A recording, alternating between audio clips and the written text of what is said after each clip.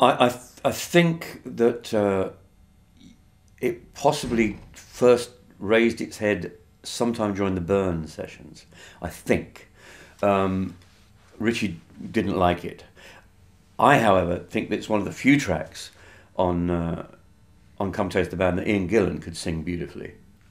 It's not his lyric style, but I like the way the song moves. I think it's a terrific song. You Keep On Moving. This is a song for you all. A song for everybody. This is a song called You Keep On Moving.